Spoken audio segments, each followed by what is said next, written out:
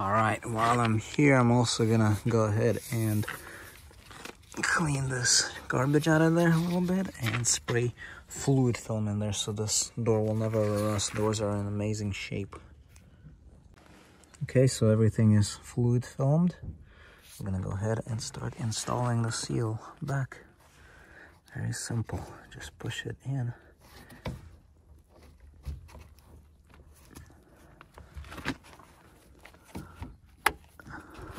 Like that. Same thing was done with the rear doors. All fluid filmed, and I'm gonna install this back.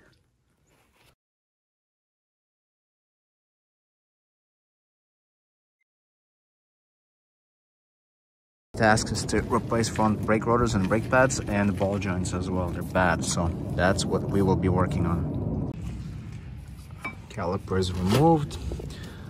This is the brake pads. They were not that horrible yet, but just want to change these brakes. Install new ones because the rotor has a ridge actually right here on the inside.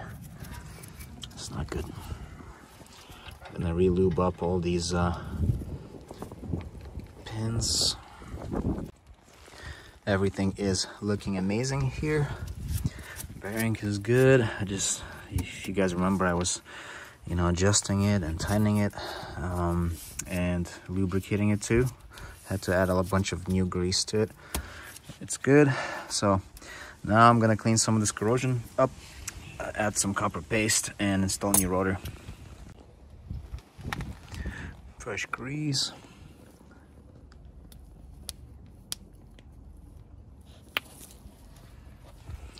Okay, do the same with that one. So before installing the brakes, I decided to just remove the strut right here on the bottom, and that will give me access to that ball joint right there a lot better. And yeah, just be careful with all these wires and brake hose. Make sure nothing is kinked and all that. And it's a crazy windy night tonight, so I'll have fun working on this car. But anyways, I'm gonna remove this bolt and nut and separate the knuckle from that ball joint, and then I'll have to press out that ball joint. All right, so the ball joint is almost separated from the knuckle, and then after I do that, I'll put the knuckle right here, and I'm going to start replacing that ball joint. It's a press-in style, so I have to press it out and press new one in. All right, there's still no tension. Everything's out of the way. Now I'm gonna have this ball joint. The boot is ripped, as you can see, not good. So, time to replace this bad boy. Well, these ball joints are actually crazy. Like, they're tight, so you really have to use the C-clip like this, just like a press-in tool. And other than that, I mean, yeah, it kind of sucks because I had to jack up the control arm like all the way up almost, because there was no space, and I had to start digging into the ground because there was literally no space. So now I was able to somewhat secure this, and I'm just turning this, and it's pretty tight. So, but that's how you do it. I mean, I tried hammering on top of the ball joint with, you're gonna have a bunch of sockets and stuff that would fit. Still, it wouldn't go. It's just super tight. Okay, finally got the ball joint out, and it was a pain. As you can see, it was rusty in there too. And it's original Mercedes. Crazy. So this is a new ball joint, and then we're adding a bunch of grease to it. Just took off the boot, and we're about to install the boot back on. All right, ball joint is all ready to go. Just so you know, this is not ripped. This is just part of the rubber mold right here. And yeah, all the clips are back, ready to install this guy back. And this is usually facing that way, so the middle, because the bolt goes through it. And before doing anything, I'm gonna put grease right here. I already cleaned this whole area right there. And just have to grease this baby up right here. And now we are ready to install this guy. It's just gonna go like that. And yeah, I'll use a little bit of a hammer, and then I might have to use the installation tool. We'll see. And this is the setup for pressing it in. Okay, it's a new ball joint right there. And yeah, it's a bit of a pain, but it's how we have to do it. Have to replace those, you know, original ball joints from 1989. Well, finally I was able to press this thing in. It was a pain because you also have to use this, you know, installation clamp. Otherwise there's no other way. You can't really hammer it in. It's a really tight fit. It's crazy. And I had to use a 36 millimeter socket, so some of the cups did not work. So make sure when you're doing this job you have a lot of different cups and adapters and whatnot. So a lot of fun. All right, it's the ball joint. And like I said before, this is just part of the rubber. This is not torn or anything like that. Okay, so everything here is looking amazing. And I'm gonna go ahead and install this knuckle back on. All right, everything is ready to go. Almost, except the brakes. I'm about to install new brake rotor right there. And I'm gonna install it right here. And everything else is already tightened up. I just have to install these wires back onto the strut. And it's awesome. There's the ball joint right there, brand new. It's amazing.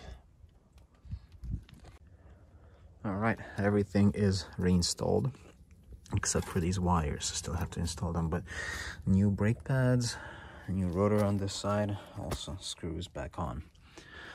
Amazing, amazing stuff. Hey guys, welcome back to VITO'S Garage. Today's another day. As you guys know, I replaced a ball joint on this side, and we also replaced the rotor and brake pads on this side. And today I have to do the same thing on this side. So I'm gonna jack it up right now. I'm gonna start working on it. It's a little bit of a rainy day, as you can see, here in Washington, but it's one of my favorite states in the United States, and I love it so much. There's a beautiful 190E right there. Not beautiful, but soon to be beautiful 190E right there in the background. But today my focus is on this amazing W124. So let's go ahead and start working on it.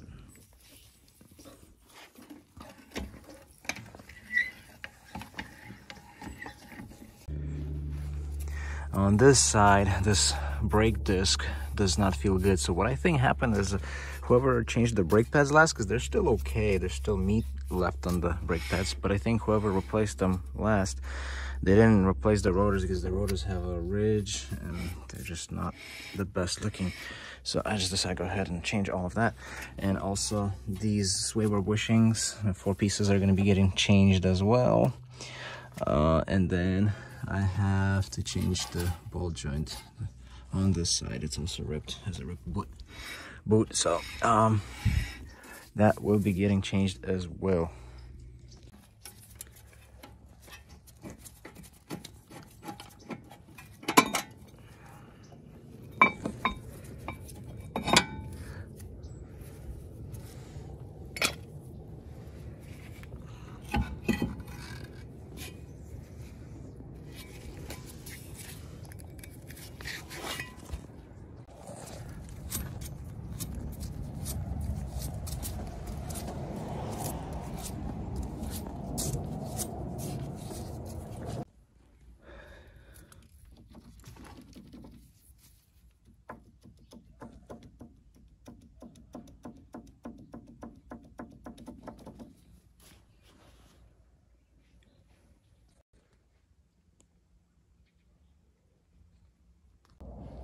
I'm about to press out the old ball joint.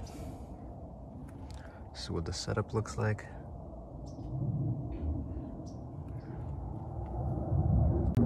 So I don't know where this whole toolkit is made, but looks like the German ball joint does not want to give up. It started moving finally, but Look what it did to the cup. The cup is like, it started bending. It's crazy how tight this thing is.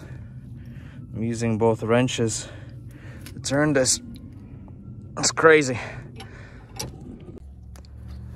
Okay, here's the ball joint. It's like I was telling you, all original. They've never been changed. Nothing has been changed in this car. And yeah, take a look at this adapter cup. It got really messed up from pressing that stuff in. That's crazy.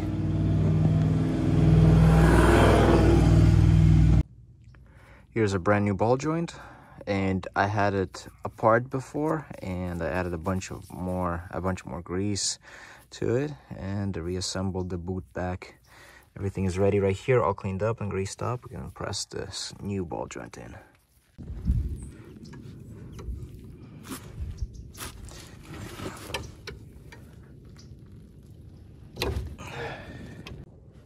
All right, the ball joint is all pressed in. Nice, boot is amazing. I'm gonna put some grease here and start installing this knuckle back onto the ball joint.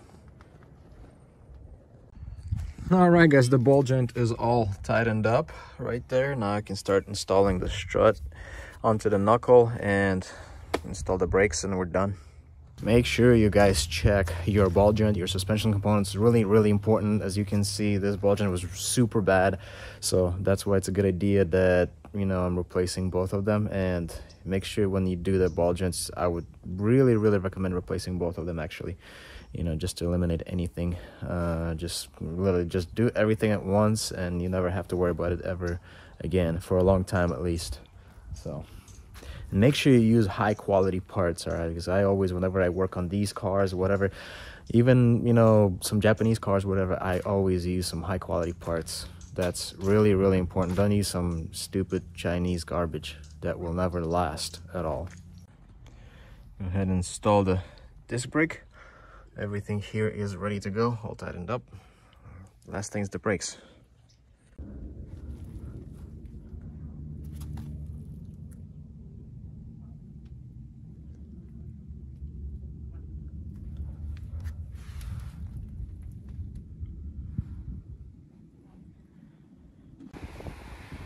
Always enjoying beautiful weather, amazing weather, no matter what. Like, I mean, sometimes it's windy, sometimes it's raining, but I still love Washington State, and super happy to work on these amazing machines and make them amazing again.